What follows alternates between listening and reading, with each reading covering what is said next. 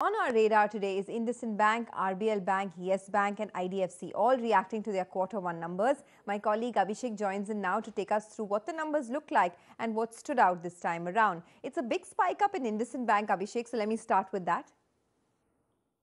IndusInd Bank's board has approved fundraising of rupees 3,290 crores via preferential issue. So they'll issue, shares to promoter as well as few investors like Route One, Tata, AIA and ICICI Pru. So these investors will have a lock-in of 1 year while promoter will have a lock-in of 3 years. The moratorium book is down to 16% when compared to 50% earlier, and loan growth had weakened to about 2.5% growth on a YY basis, but it declined more than 4% on a sequential basis.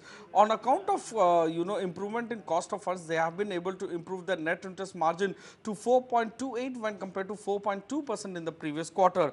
RBL Bank, their operating profit growth was the weakest ever, growing at just 11% YOY and declining by around 10% sequentially. The moratorium book is down to 14.5% when compared to 33% last time. The loan growth was weak and declined for the first time ever on a YOY basis, so it was down about 0.3% YOY and about 2.3% sequentially. However, the rising trend that you are seeing in the net interest margin and the margin remaining superior has not translated into return ratios trending up. So ROE still remains in lower single digits. Yes Bank, the deposit momentum was strong on a sequential basis, growing at 11.5%. So this gives a bit of confidence, that they are able to get deposits. Advances growth remained weak in line with what you are looking at the macroeconomic situation. No details on moratorium has been given. However, they reported profits for the first time in last 4 quarters. Coming on to IDFC First Bank, that deposit momentum was really strong, especially on the retail deposit front. Retail deposits grew by 17.5% quarter on quarter, which meant that the overall deposit grew by more than 7% on a sequential basis. The net interest margin increased to 4.53 when compared to 4.24% in the previous quarter. The moratorium book, however, remained elevated at 28% of the book when compared to 35% earlier, and their advances were down about more than 9% YOY and about 0.1% sequentially. Back to you. All right, Abhishek, thanks a lot for that. Well, moving on, FMCG major Nestle is trading lower on the back of its Q2 performance. Mangalam is here to tell us the key takeaways this time around. Mangalam. If you went to a store at the start of the lockdown and could not find Maggie, that explains the sort of weakness that we saw in the company's quarter. The revenues came in at around 3,050 odd crores. The street was working with a number of 3,225 odd crores. Domestic revenues grew just 2.6% this time around. The street was expecting a number anywhere between 8 to 10%, primarily because one, the packaged food nature of the company's business, and secondly, over the last 10-12 quarters, domestic business has grown at around double digits or 10 to 12 odd percent.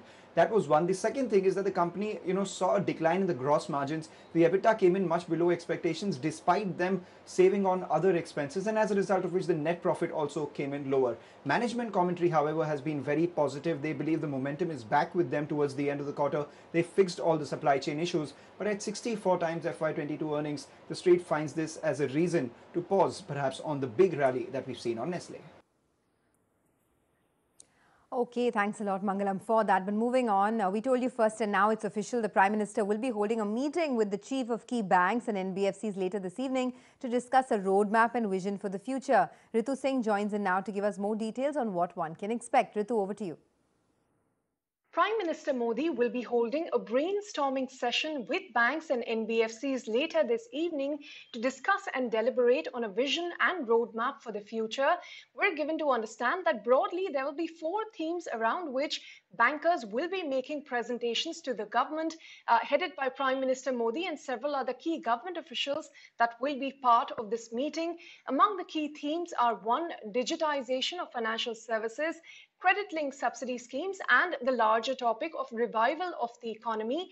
Now, as per the government's own press release, the topics on the agenda include credit products and efficiency models for delivery, financial empowerment through technology, and prudential practices for the stability and sustainability of the financial sector.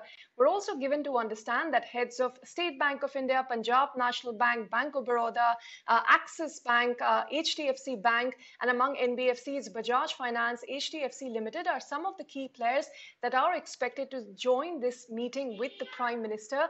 We will be tracking this meeting very closely and update you with the outcome right here on CNBC TV 18. All right, that's a big one today, Ritu. Thanks a lot for that. Let's slip into a short break. But on the other side of the break, plenty of stock talk lined up and, of course, all the latest bits of news. Don't go anywhere.